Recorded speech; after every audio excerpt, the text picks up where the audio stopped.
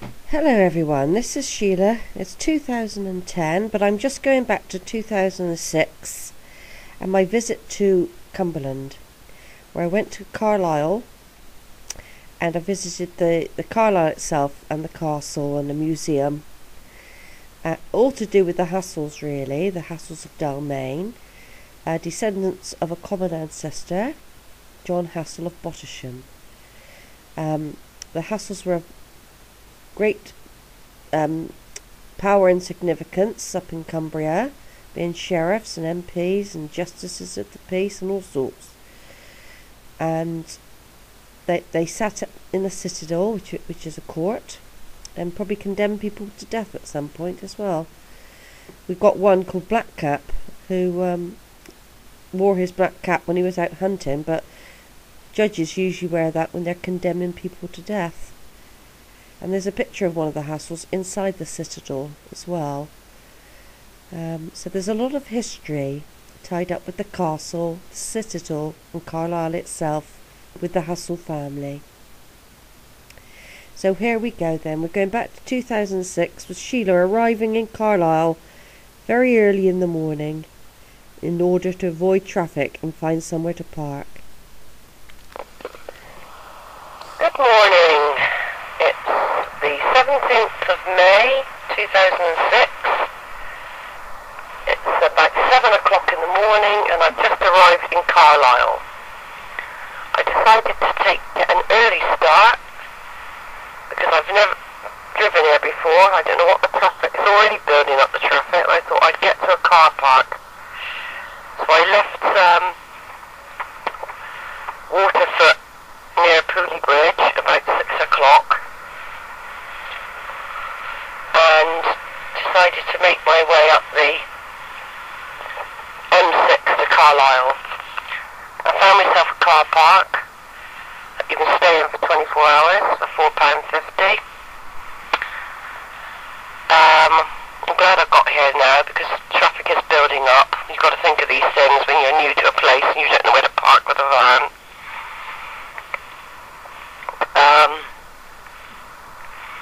The gears are playing up a bit. I don't know, it might just be my driving, but I don't seem to be able to get in through first. I was going to drive around a bit more and perhaps look for a more car park friendly place. This just look a bit derelict, but I'm sure it'll start filling up. It is a proper car park. It's near a main road. I haven't got a clue where I am at the moment. I know I went past the castle not long ago. I'm just going to stay here for a bit till going on. It's only 7 o'clock, there'll be nothing open or anything yet. I'm just going to stay here and have a refresher drink. And then I'm going to start looking around Carlisle. Got to find the Citadel. I'm going to go and look in the castle. I think it's got a museum. I'm not staying here all day. It's just that I put £4.50 on just in case I don't know, because I don't know how far I've got to walk or anything. Just hope my van will be safe, because it's got all my stuff in it. You never know when you go to these sort of places what it's like. So, I do hope it starts filling up the car park. I feel a bit better if there's other people start arriving. There's no one. I'm the only one in this car park at the moment. So, it's a bit of a worry from that point of view, but that's the risk you take. So, that's that. So I might stay here for the morning once I've done what I've got to do, which is mainly find the Citadel. I want to go in the castle as well. Have a look around, see what there is, maybe have something to eat lunchtime. And then perhaps this afternoon I might make my way to Broughton Castle if I can find it on the map somewhere.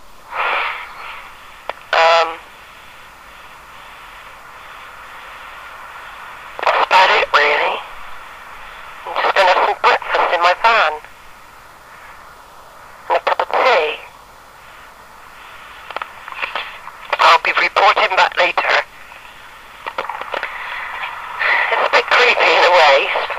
Carlisle reminds me a bit of Glasgow. And I'm sat with my curtains shut in my camper van for security reasons, like they don't know how many people are in here. So even if I go out, they don't know if there's going to be somebody in here. And I'm sort of sat with the curtains shut. I've had to use my loo as well. So I don't want to be wandering around Carlisle 7 o'clock in the morning trying to find a toilet. So this is the basics of camping in the van. I'm having my frosties. I had bacon and stuff yesterday, but I've got to use this milk cup because the fridges won't be in operation while I'm parked up here. So I'm having a big bowl of frosties, a nice cup of tea. Letting things... I probably won't wander off yet. See it gets a little bit more like a time when places are open, if you know what I mean. No point wandering around at the moment. There's lots of traffic. I'll probably stop wandering around at, you know, it's 8:15 now, so 8:30. I'm hoping other people are going to park in this derelict car park I'm in. Which is near a main road, and there's a bloke working in the garage behind me. I'm just having the frosties. All on me Todd. I've left my bed down, so I thought if I did get tired I could just crash out. It's a complete contrast from the camping site, which is near Ullswater, wooded, quiet. It's in the middle of a city. There's traffic building up.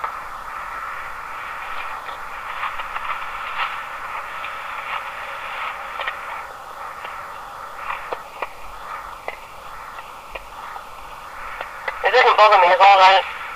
My van's still there when I get back from me. So I've got all my tapes and all my films I've taken.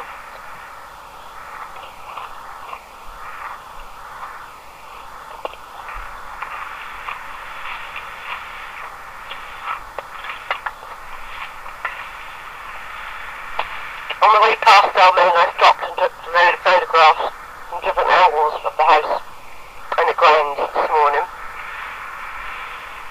I thought the more photos I get, the better. It's a pretty place.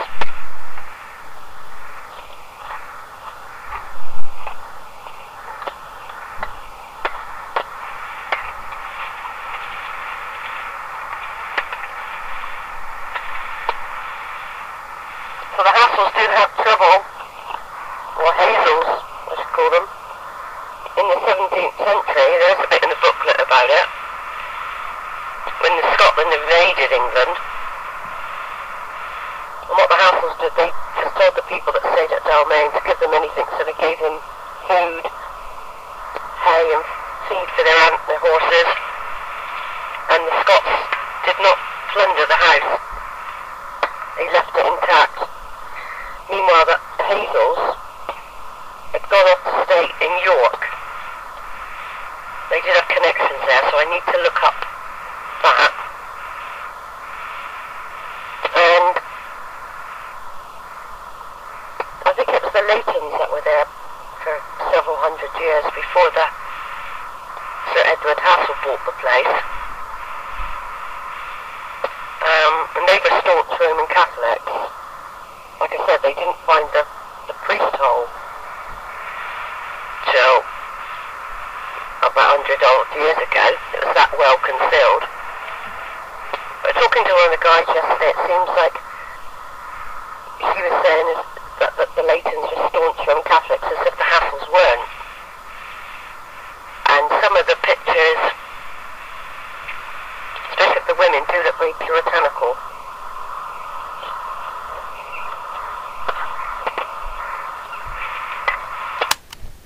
Of course, I didn't know at that time that the Hassells from Bottisham and Bolsham were tied up with the family of Love, which was a dissenters movement. so they wouldn't have been Roman Catholics back in time, or they swapped over. Not only that, the name Hasell was probably European, Brussels or somewhere like that, or Belgium back in time, or German even. So I never knew about the family of love at this stage. Back to the cassette.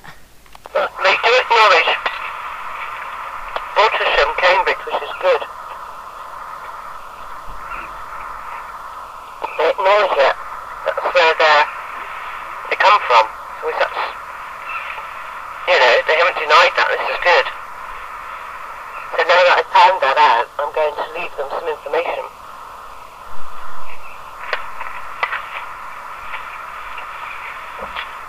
Including some copies of Bottersham Place.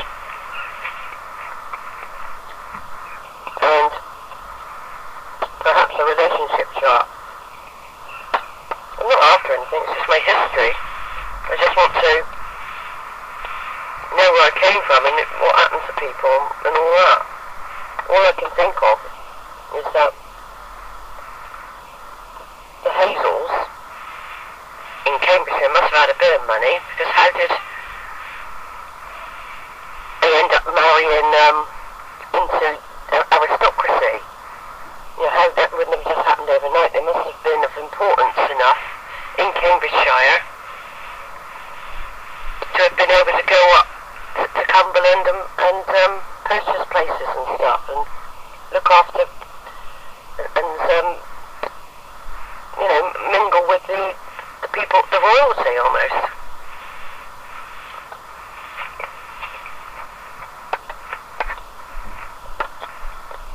I bought a book of Lady Clifford's diaries, and she mentioned Sir Edward Hasell a lot. He was a scribe when she was very ill. He wrote a lot of her letters to her family and friends for her. And eventually he purchased, no,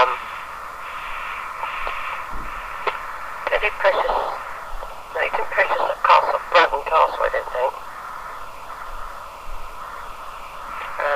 No, he didn't purchase that off her. He purchased something off her, I'm sure he did.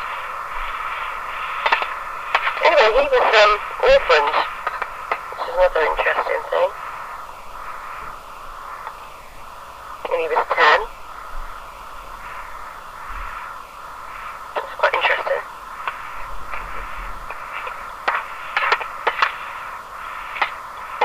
Well, I bought 2 history books that are written by the family historian. He doesn't, as far as I haven't read them yet, but what I've skimmed through, and I can't see any mention of Cambridgeshire yet. We've probably got to find it down in Cambridge. Like that. So, I don't know if they know anything really and they're just holding it back, I don't know. Whereas other families talk about their past back into the 13th, 10th century, I just wonder why the Hazells haven't.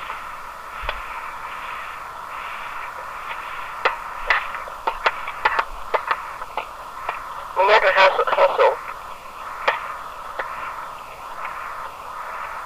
would have come in contact with one of that Hazells anyway, with bloody Judge Jeffreys, who did a lot of purging up in Carlisle and that.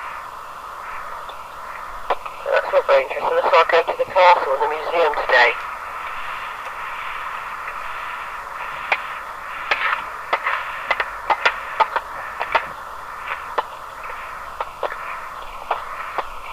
No sign of any cars parking in here yet. Traffic's really heavy now. I'm really glad I arrived here early. I've been having trouble with the gear. I think I'm going to have it sorted when I get back.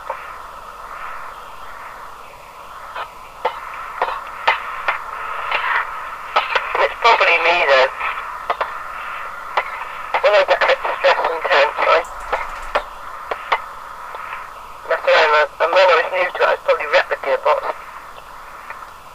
Because it's a reverse gear action to what I'm used to, so I probably cranked it a bit too much. Apart from that, I'm really pleased with the camper. Electric, gas, been sleeping alright.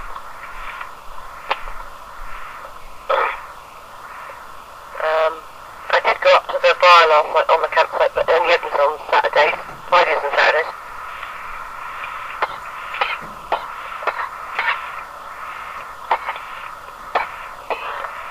I'm going to go and visit my friend Eileen.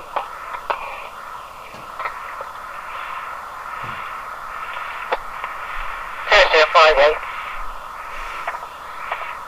Well, I did go to Melbourne yesterday, but I didn't want to go and see her late in the evening, so I was worried about getting back, because the girls were playing up a lot. But of course, Melbourne is where I went when I was 18. I stayed on sheep farm with Eileen and her family. 6 months. I also worked in the brown jug at Penrith, which is now been turned into a cottage again. And little did I know, when I was 18, that just down the road was descendants from a common ancestor that was here. Very wealthy people.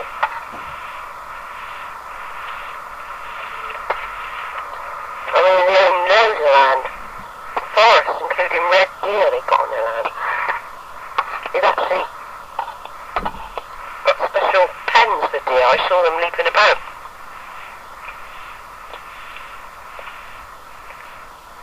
And they're always having exhibitions and things like that to keep the house maintained.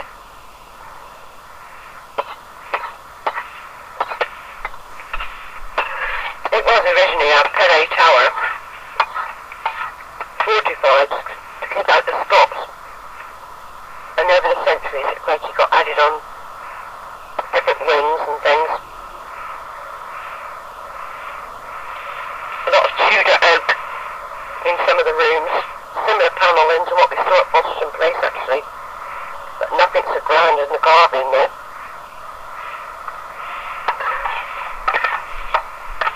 No, I'm going to give them a copy of that. I think they'll be interested. I didn't say anything yesterday, because I didn't really want to turn up there to, you know, that, oh, I'm related to you and all that, because it's a long way back. But we are related, we do link.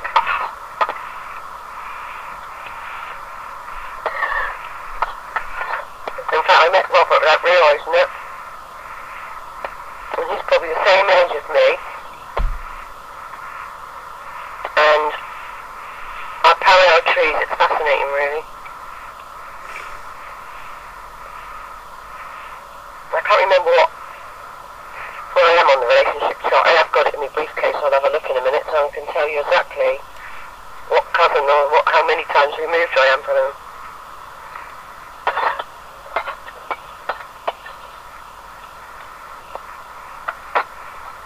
So fascinating. Oh, I love it. I love it. Nesting and all that seems a distant thing now. I'm just a bit apprehensive. New cars are arriving in this car park. It is near a busy road. There's like a couple of housing tenements around here that look a bit rough and ready, you know. But if I keep the curtain shut, they won't know there's anybody in here, that's the thing.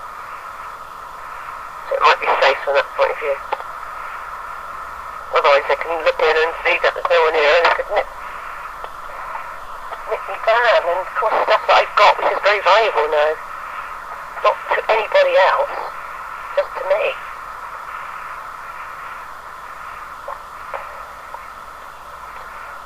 Yeah, I'm sat here, I just made myself a nice cup of tea on my little stove, had my frosties, having a fag, and I must give it up soon if I want to live to 120.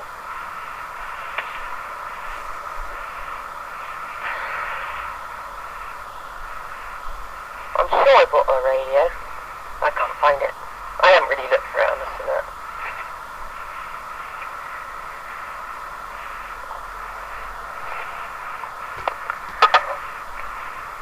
mean, what I'll have to do is find my way back. I am in the centre of Carlisle.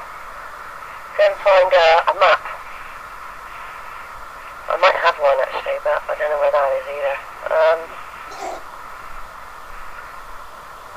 So I can plot my route, and I must remember a reference point for this car park, because this is the city after all. It's got a cathedral and everything. So I do need to... I've decided to put my new walking boots on as well, so I'm going to do a lot of walking. And put a jacket on, take my ring, my Mac, my bum bag.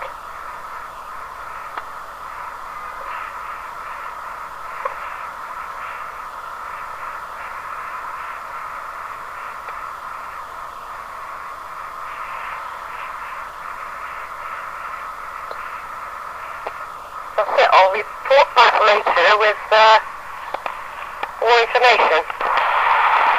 Right, I parked up and it's 9:10. The museum opens at 9:30.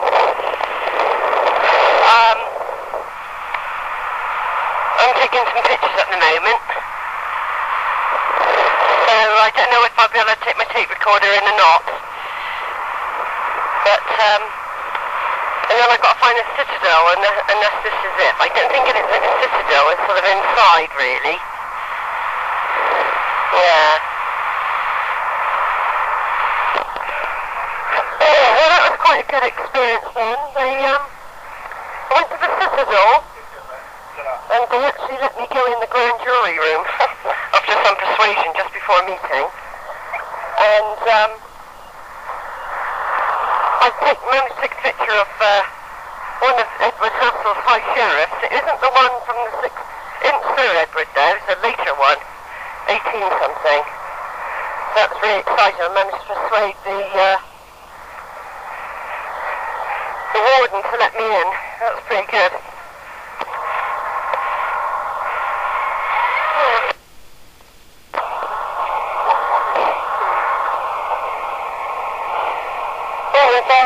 Outside the coffee shop now. Specific bar give us some information. And then I'm going to the museum and the castle to find out a bit more about our family and everything. Right, I'm just going outside the cathedral now, and you'll be able to hear the music when I come in. Thank you very much.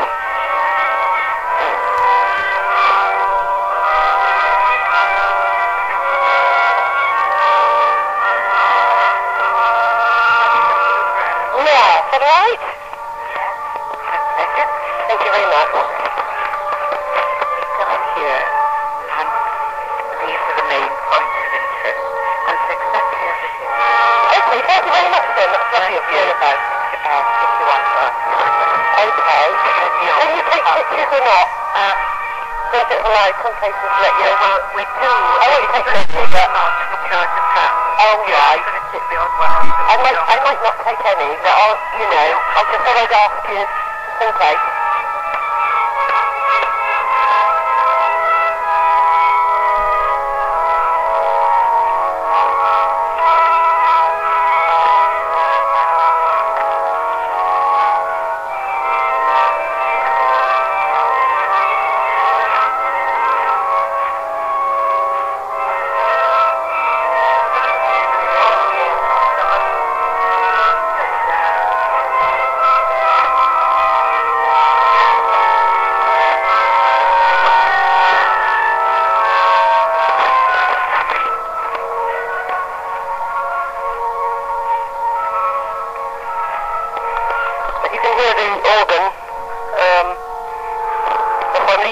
So you can hear that. This is in Carlisle Cathedral.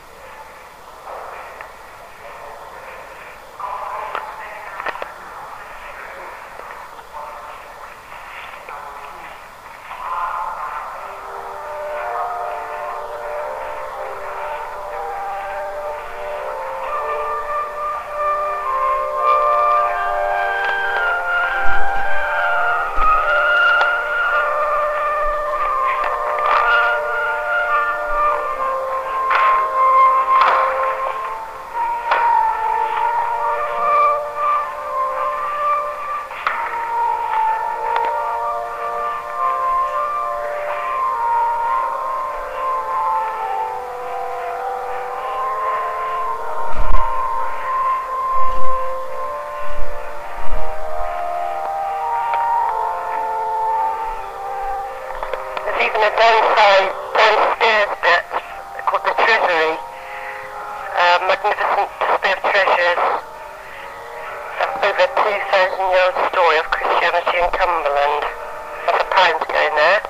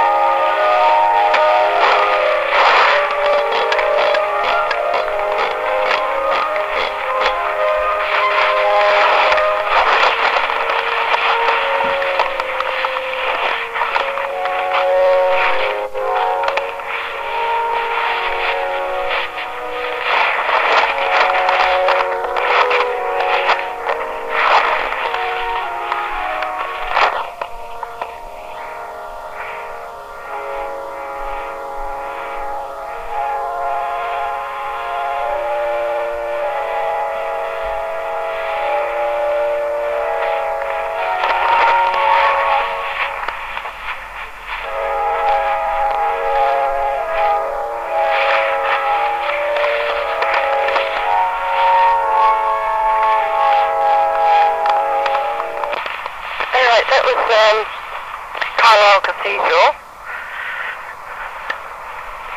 which I've just been in, and it's very interesting. I'm now off to the castle, I think. Then I might come back to the Guildhall after that.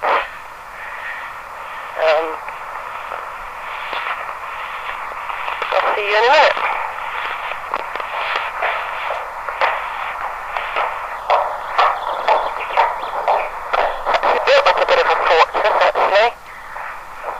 Water in the cathedral, so all tied up. I expect the time when to defend the city. There's fortifications around the actual cathedral as well, in line with the Citadel and Castle. castle. So I'm off to the castle now. Hopefully I'll be able to go down in the dungeons. There's the bell of the cathedral ringing. I haven't got a present, it must be about 10 o'clock now.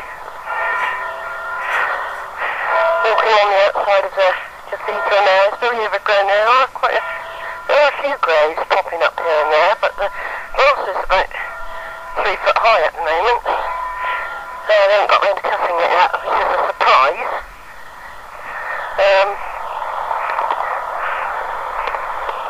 So anyway, I'm going to have a look at the museum, I think.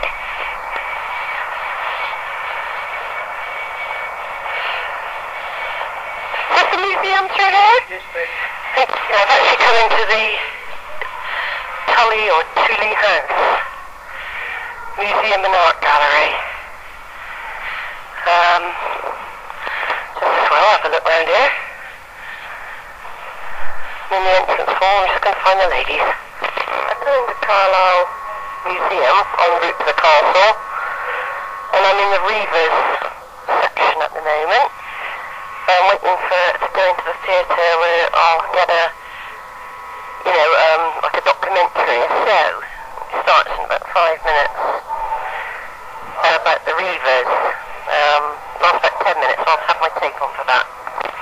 Right, I'm in there in the dark, waiting for the show to begin. Something will come on in a minute, I'll turn the tape back on when it starts. Of course, the Reivers were another name for raiders. These were a group of clansmen, borderers really, between Scotland and England that had their own laws amongst themselves and would raid each other, and terrorise people really. They were like big bullies, and they've called the Reivers. I got a book on it, and certain families today, like the Grahams for example, and lots of quite a few other names are linked back to these Reivers. So when I went in the museum, there was this sort of demonstration with video and music all about the Reivers, but I don't know if it comes out on the tape. It's probably a bit muffled.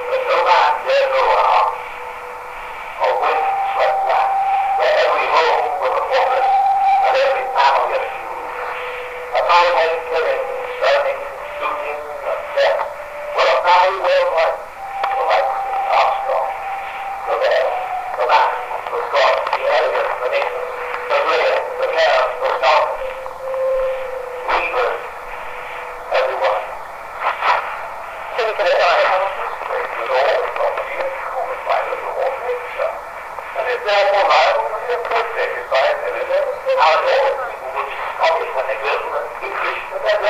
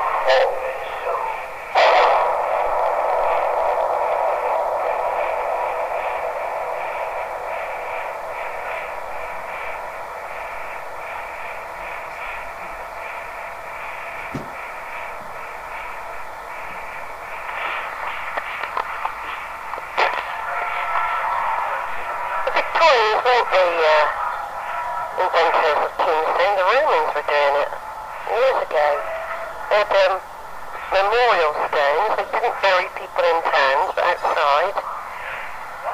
And there's uncovered a load of them up here in Carlisle. Gravestones of a woman in the sun and sculpture. Ooh.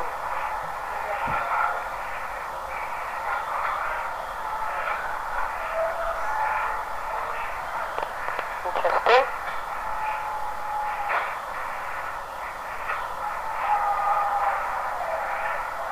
There's a tombstone on display in Yorkshire Museum in York at the moment in Constantine the Great, York's Roman Emperor.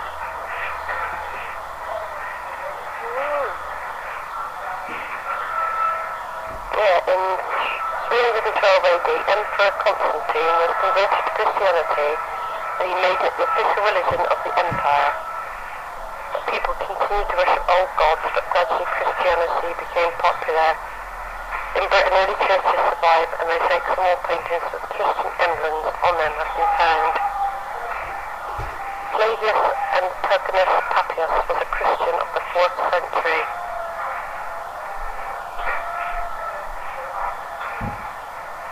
So this Paris is evidence of Christians in Roman Carlisle.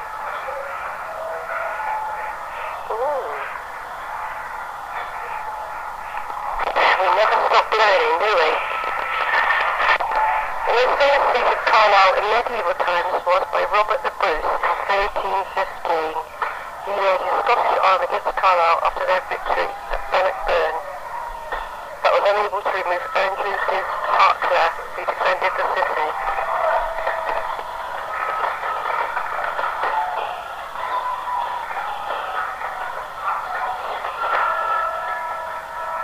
There's several medieval buildings in Carlisle: the Cathedral, the Castle, the Guildhall, and the Tilt Barn.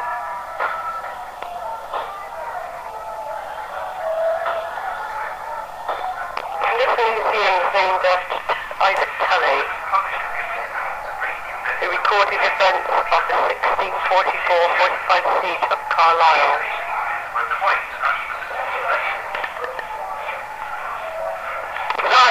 Diary of the siege in Carlisle, 1644 and 5, during the Civil War, Cromwell's rebellion against our sovereign King Charles I of the Stuart blood. That was 100 years ago, and I'm just a plaster bust now, sitting on a shelf in the parlour of Highmore House in English Street. This house has been the lodging of the Prince, though I understand that in your time it has been rebuilt as Marquis Spaces. The year is 1745, and another rebellion is upon us, the Jacobite rebellion. Bonnie, Prince Charles Edward Stuart, has this romantic idea that he can reclaim the throne for the Stuarts. But Carlisle is loyal to the king. Anyway, a fortnight ago, Bonnie, Prince Charlie, laid siege to Carlisle. Our militia let us down on this occasion, but by holding out for 6 days, I suppose at least we have the distinction of being the site of the last siege on English soil. The Jacobite prince rode through our gates on a fine white horse with 100 pipers and his host of Highlanders. His cause was proclaimed from our market cross, if you please. He stayed here in Highmore House. His men behaved themselves, paying for everything they took from the town. But after 4 days, they marched south, as far as Dartford, before they lost their nerve and turned back, hotly pursued by the English. The Bonnie Prince slept here again last night, rather fitfully, I thought. As a matter of fact, you've only just missed it. They left in a hurry a few minutes ago. They haven't even taken all their things. See, they've left a bonnet, a rather good drab, their mats, and even some blankets. At this very moment, he's heading north, with 2,000 of his followers, wading across the River Esk to escape the English, who will be here in a few hours. The Jacobite side, too. 4 months from now, they will be defeated at Cologne. The Bonnie Prince will escape back to France, but his surviving followers will be hunted down. Nearly 400 of them will be dragged back to Carlisle as prisoners. 127 of them will be tried for treason in the old town hall. 20 will be hanged on Harrowby, just outside the city. The rest, transported or held in prison. It will be a tragic end to an heroic policy. And all I can do now is sit on my shelf and watch it happen. This is Isaac Thomas. I have gone. I've come outside on top of the museum now to the rotunda viewing deck. Before I go over to the castle, I'm going to take some pictures from Tully House, where Bonnie Prince Charlie stayed. Well, I've got to go and view this little cottage as well before I actually go to the castle. I'm going to do that now. Just take some pictures. Coming to the Carlisle Millennium Gallery now.